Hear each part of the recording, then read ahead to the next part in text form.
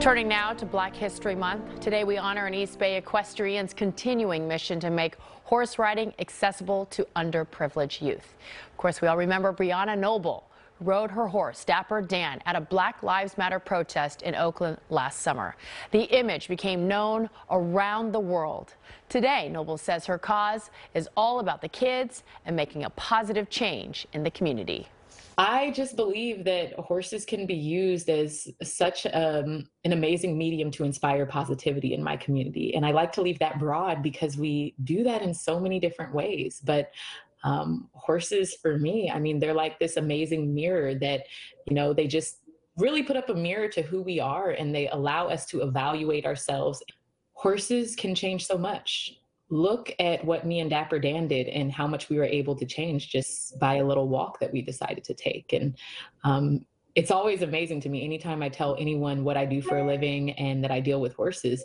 Literally everyone has to bring up the one time that their friend or their sister's baby mama's cousin invited them somewhere that had a horse and they got to ride or touch a horse for the first time.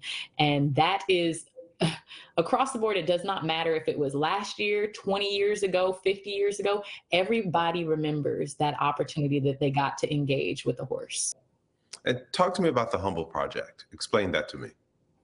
So Humble is a project I've been working on probably for the past 6 or 7 years or so.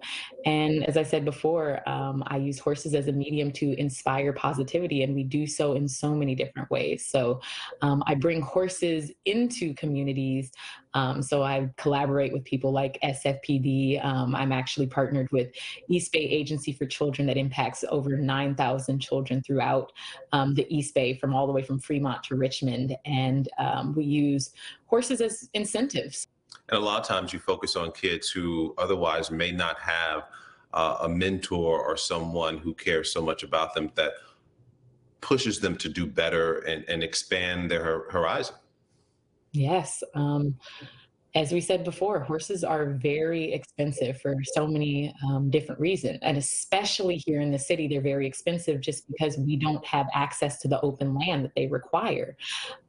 So many of the low income people here do not have access to it whatsoever.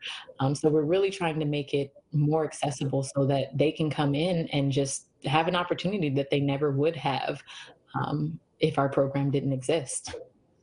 Showing you what you didn't know you could do really opens the door to anything you want Yes, to do. it does. All right. Thank you so much. I appreciate you. You're very welcome. Thank you so much for having me.